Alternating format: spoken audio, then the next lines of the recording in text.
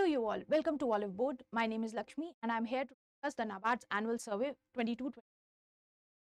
As far as the survey is concerned, you can download the survey's PDF from official Oliveboard Telegram channel. Other than that, if you have any query regarding the channel, you can contact me over here. If you have seen the survey or if you have heard about it, then this survey is roughly around 250 pages long. So you don't need to read all the 250 pages word by word. I am here to bring this survey for you only. You can download this survey and have a revision of that multiple times before the examination, as this survey phase 1 as well. This is the marathon session timetable which we brought for you, very beneficial. Please do take a screenshot of this and attend the sessions.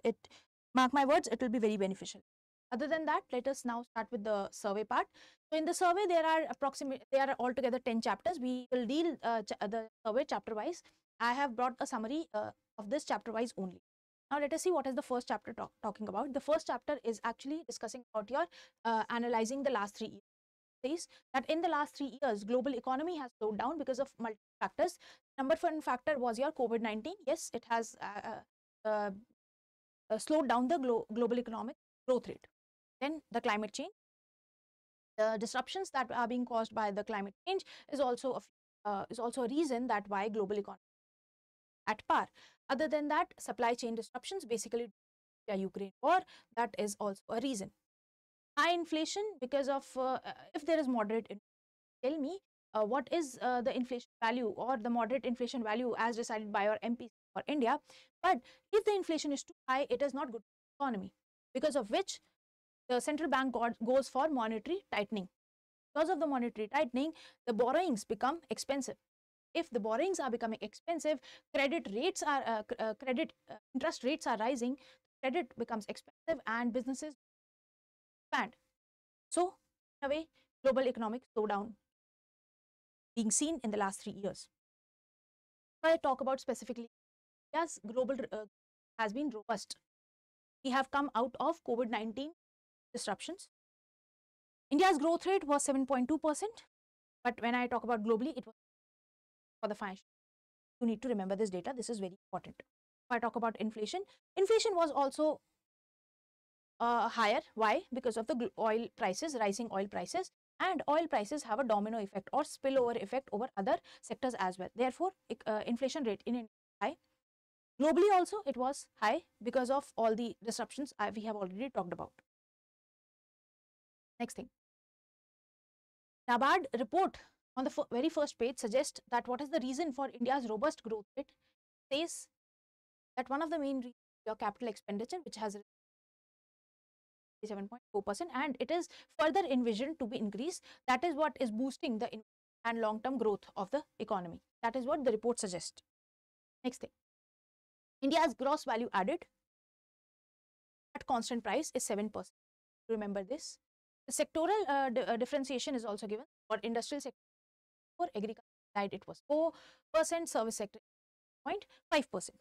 Other than that, what is the real agriculture GV? It was gross value added was 22.3 lakh crore. Very important data. Remember this. Next thing.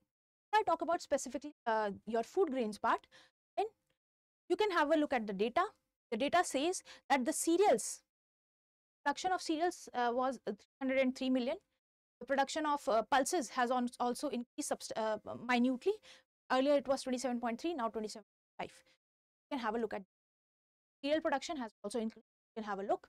But I would sincerely ask you to remember the data which is related to your commercial crops, that is your sugarcane, because sugarcane production has touched a record high.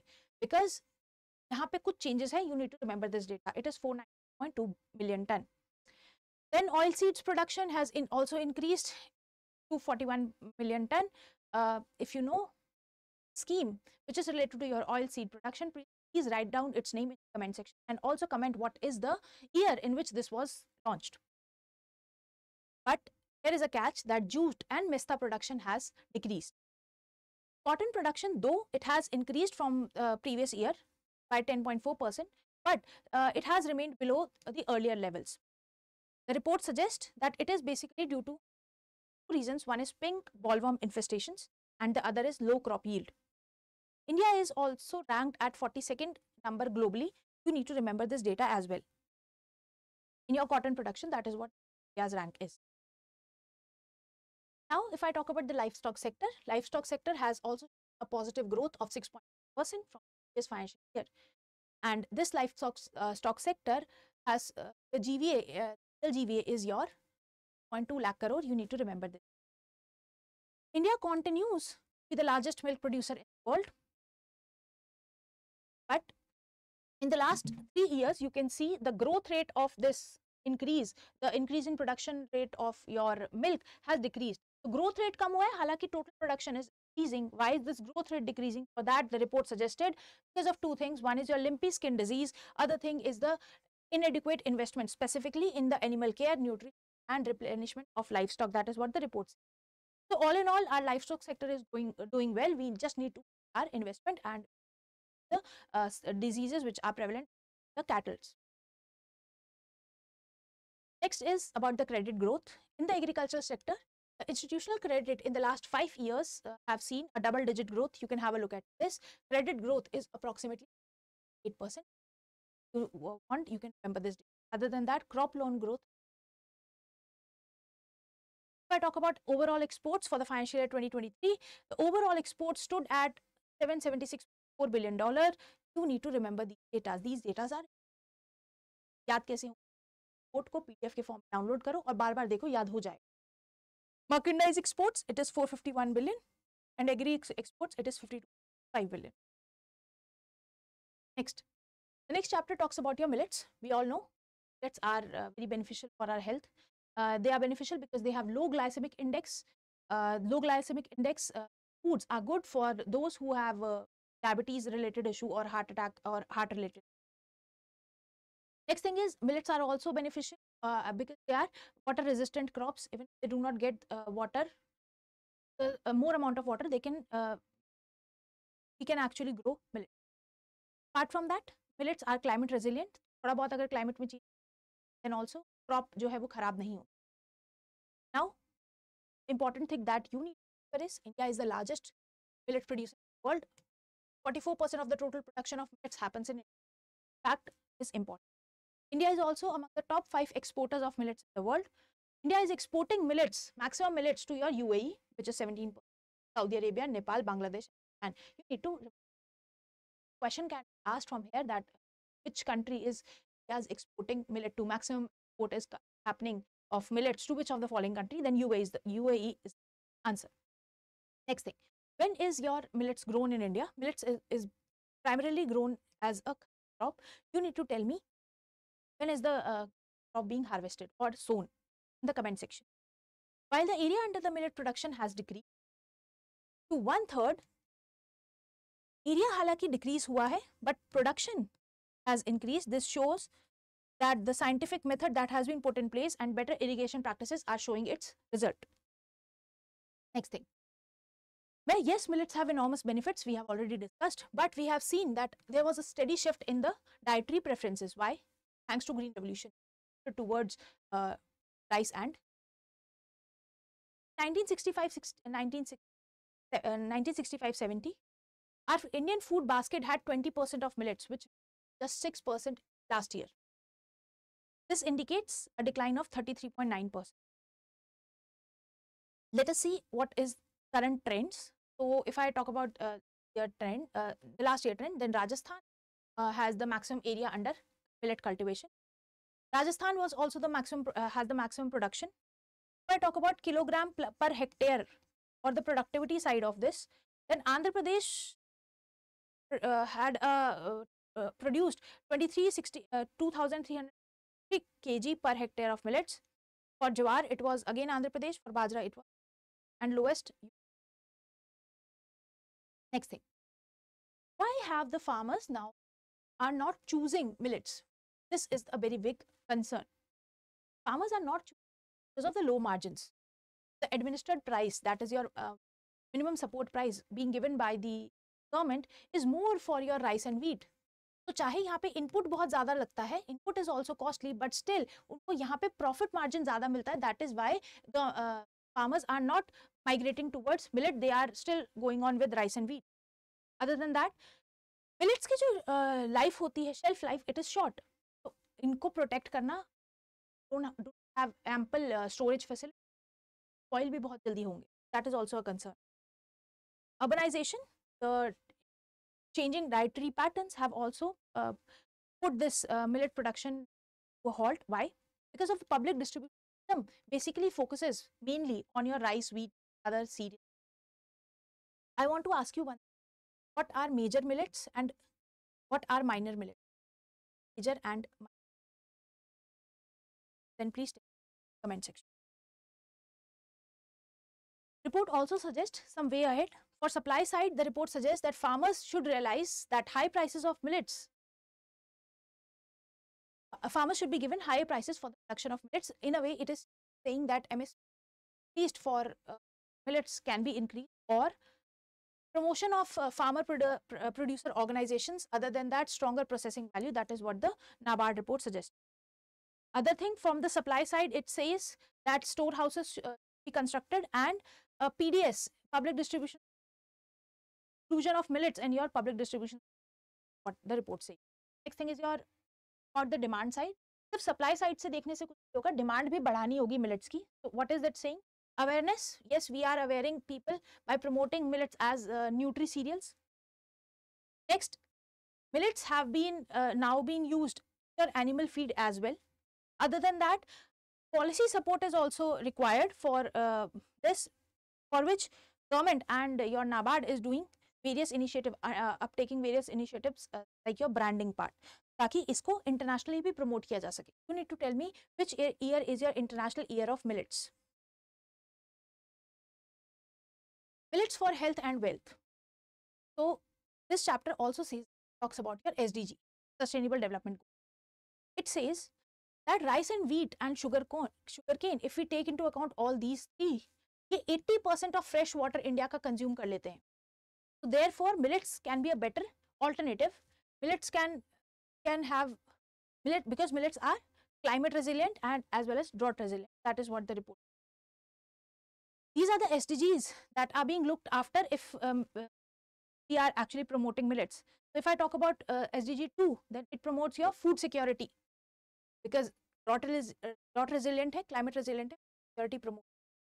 If I talk about SDG 3, then good health and well-being, yes, it has low glycemic index.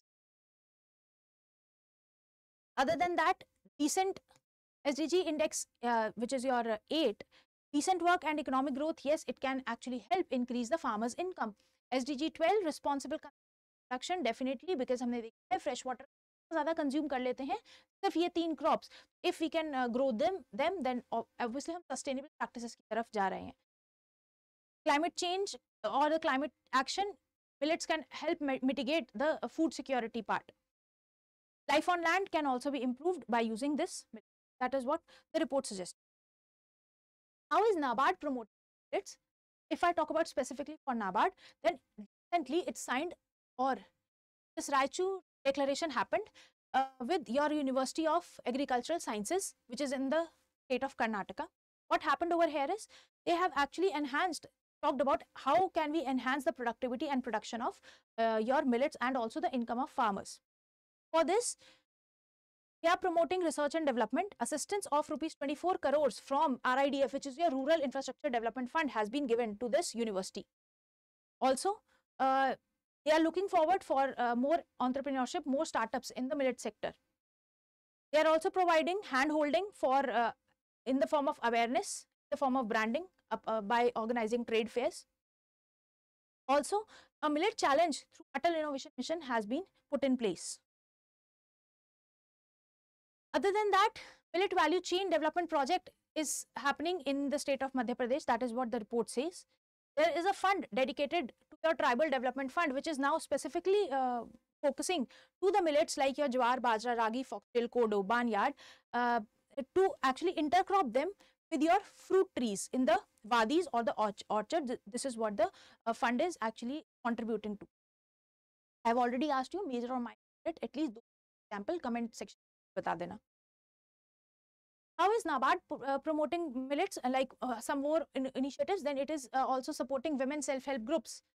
Women SCGs ko this is promoting.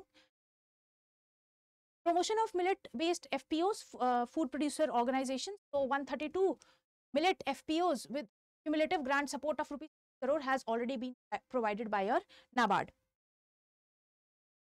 Nabard is an implementing entity for your adaptation fund under UNFCCC, your National Adaptation Fund for Climate Change, and direct access entity for the Green Climate Fund. These all the funds are being in India are being implemented by your Nabard. That is what the report says in your third chapter, which talks about the sustainable future. So these funds are being used by Nabard to augment your groundwater, ensure food security, to provide economical viability, and other things which are actually useful or required for your sustainability. One thing that the report says is about your Watershed Development Fund, which was set up by Nabard in the year 2000, financial year 2000, with a corpus of 200 crores. Though iska corpus 200 crores tha, up till now, 3,673 watershed development projects worth rupees 2,128 crores, sorry, crore word is missing, has already been sanctioned. Since 2017, Nabard is collaborating with KfW. This is basically a developmental bank of Germany, which is implementing integration of watershed development strategies for rehabilitation of degraded soils with climate change adaptation project. So, next thing, what is it Nabard doing? Nabard is also geotagging all the assets. For that, we have a portal specifically known as Bhuvan portal.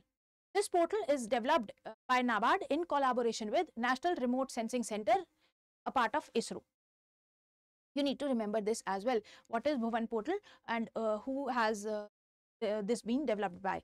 Portal किसने develop किया है? ये भी एक is watershed development से Nabard question पूछता है. ये उसका favorite section.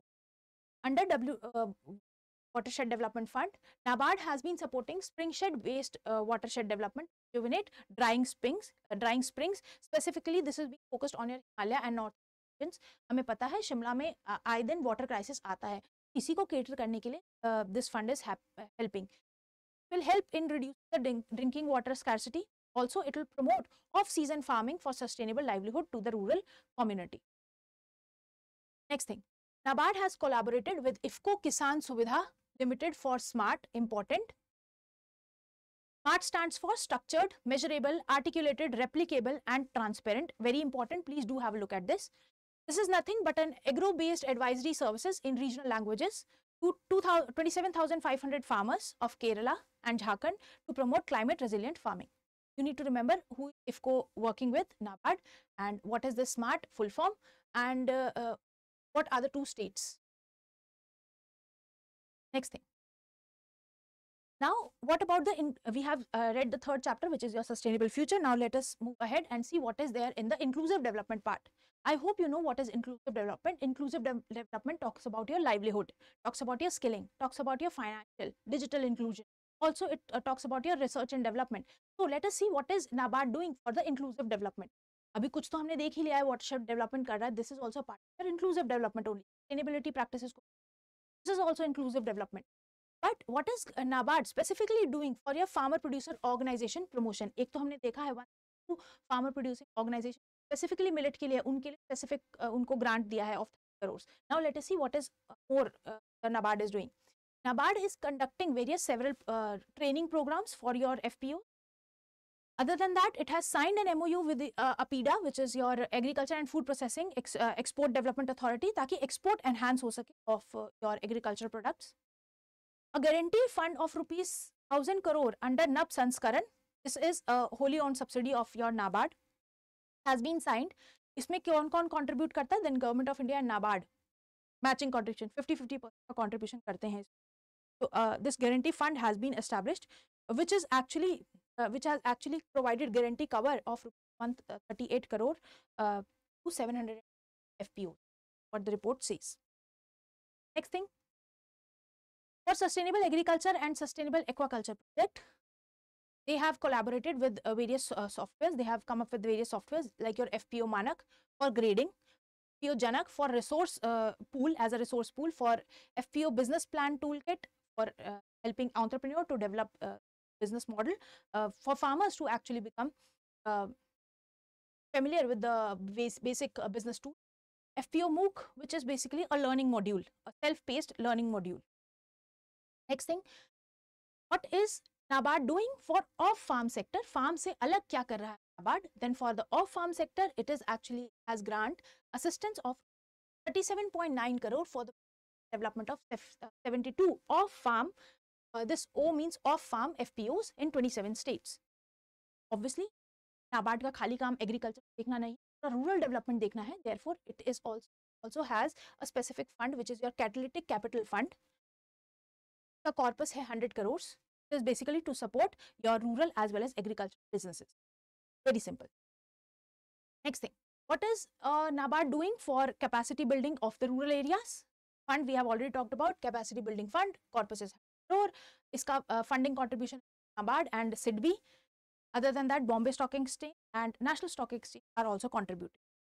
Aim to we have already seen, capacity building of various stakeholders. Simple.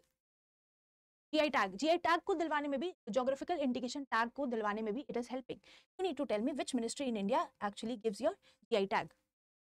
Nabard facilitated the GI certificate 21 products.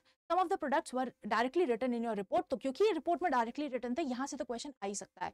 The first thing was your बंदा शहर पत्थर craft, which is of Uttar Pradesh, bond painting, which is of Madhya Pradesh, Ujjain batik print, again Madhya Pradesh, Ladakh, wood carving Ladakh, and Kari Ishad mango of Karnataka. Ladakh का तो मुझे नहीं लगता आएगा because उसमें नाम ही है, पर बाकी आ सकते हैं.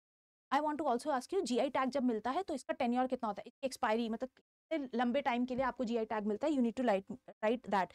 Also, please mention over there only first GI tag किसको मिला था.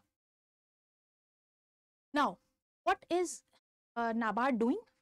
We have actually reached to our 5th chapter. We are already halfway. Let us see what is Nabard doing for your rural infrastructure. For your rural growth, that is what the chapter talks about. It says that there is a fund. अभी हमने काफ़ी fund के बारे में पहले भी बात करती है. एक tribal fund था और अभी capacity building fund भी था. Now it is your rural infrastructure fund. It was created in the year 1996. So recently, in this year, financial year 23, project worth rupees 4,074 crore were sanctioned for your Jal Jeevan mission, and this much fund was given to your PM योजना. तो RIDF fund का use का development में, और इसके अंदर RIDF fund से agriculture को 43% लोन जा रहा है. Rural connectivity by that I means roadways, railways, highways, उनको 36% and rest 20% going towards your social sector. This is what the RIDF fund so खर्चा हुआ है उसका क्या distribution, this graph is showing that. Next thing is long term irrigation fund. If I talk about long term irrigation, that is also being there, was set up in the year financial year 2017. Other than that, micro irrigation fund is also there. This micro irrigation fund was announced in the budget 2020 with the initial corpus of 5,000 crore. What is this doing? Micro irrigation projects में it is funding. Nabard Infrastructure Development Assistance is also there. This development assistance was recent news because it has increased the scope of funding by this PPP model. Nabard Infrastructure Development Assistance, अगर मैं specifically बात करूं, then this is the division of where the assistance is going. Basically, maximum assistance is going towards your education part only. Next is your then your technology, then next thing is what. अच्छा, सिर्फ यही fund नहीं है जो NABARD manage करता है, बाकी आपने बहुत dairy infrastructure development, fisheries infrastructure, ये सारे फंड आपने ज़रूर अपने स्टैटिक के पार्ट में पढ़े होंगे, तो उनको भी यहाँ पे एक बारी ज़रूर जाके एक बार विजिट कर लेना. योर FIDF, योर DIDF, और इसके अलावा अगर आपको कोई भी फंड पता है उसके बारे में ज़रूर कमेंट सेक्शन में. Next thing, Chapter 6 talks about your credit planning or credit delivery specifically to your rural areas for financial income. So for that, sugar ethanol portal was developed for your interest subvention. Kisan Bhagidari Prathmikta Humari means prioritizing farmer participation campaign. This was also launched. This campaign का focus क्या था? To provide KCCs, Kisan credit cards to all eligible farmers. See, I am not discussing here KCC. I have already discussed in your marathon session, and also I'll be discussing again in upcoming. हम यहाँ KCC card interest subvention scheme was also being launched, and this is being monitored by your Nabard. So therefore, by all these means, Nabard is helping in financial inclusion. Chapter 7, देखो उसमें बहुत कुछ था, KCC के बारे में था, but सब कुछ पढ़ना important नहीं है. That's why I have not included that in the summary. Last minute, let's revise only that thing which is very, very, very important. So supervisory role of Nabard, what is that? So Nabard has actually come up with a vision for the financial year 2024. So this talks about your CAMEL SC, which is a supervisory framework. What is the full form of CAMEL? I hope you have read this of your static part. CAMEL stands for capital adequacy, asset quality, management, earnings, liquidity, systems, and compliance. So the working group of risk-based supervision constituted by your Nabard recommended that this method should be adopted, which is your CAMEL, enhanced CAMEL, which is your CAMELSC. This is what the risk-based supervision RBS constituted by your Nabard suggested. Section 35, Clause 6 of the Banking Regulation Act empowers Nabard actually conduct the supervision on state cooperative banks, central cooperative banks, as well as your RRBs. A question for you all, RRBs के अंदर जो contribution है sponsor bank होता है, वो कितना contribute करता है bank? कितना contribute करता है? That is a question for you all. Now, if I specifically talk about regional rural banks, which is the next chapter about empowering the rural financial.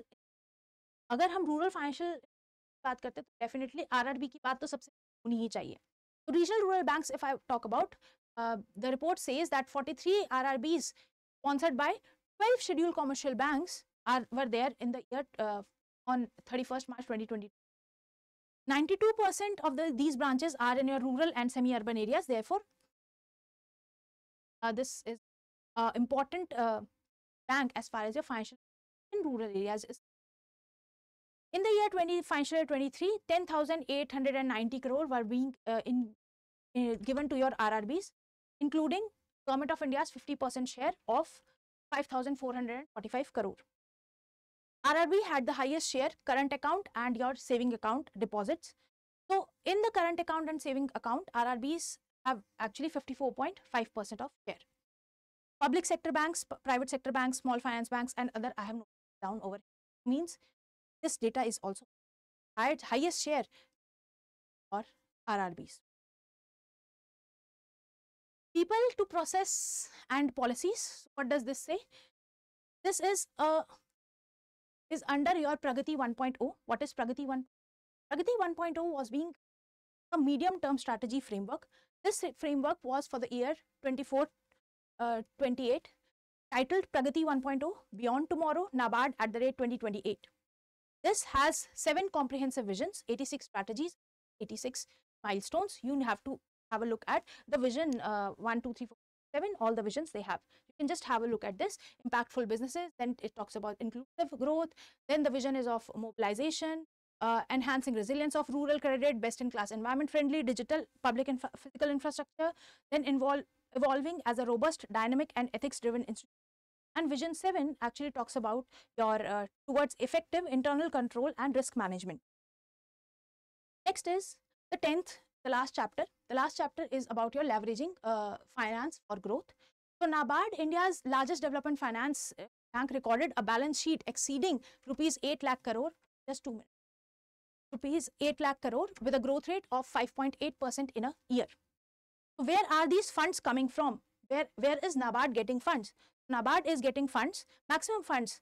I have shown you in this figure. So where is the funds coming from?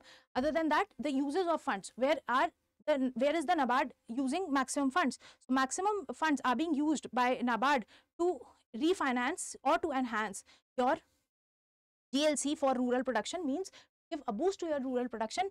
And Nabard maximum apna fund, nearly 53% of the funds are being used for that thing only. Rest you can have a look at the graph. Next thing are, these are the subsidiaries of your Nabard. Nab Kisan was there in news because this bank is actually a leading bank for lending to your FPOs. NAB Samriddhi, this has crossed rupees 1,000 crore, taking a company to the middle layer under the RBI's scale-based regulatory framework. I hope you know about NBFC scale-based regulatory framework. So NAB Samriddhi which is an NBFC, has actually crossed this 1,000 crore marks. Next thing, NABFINS, it is actually a financing institution of Nabard, under Nabard. It provides microfinances, and RBI has certainly changed some norms. It has said that it will now replace the individual borrower by the household as the unit of credit decisions. This now says that पूरे household को consider करना पड़ेगा before this NABFINS is actually giving them credit. So what is the annual income? The annual income of less than 3 lakh is to be there. Lastly, the NABCons. NABCons is basically the consultancy service of your Nabard.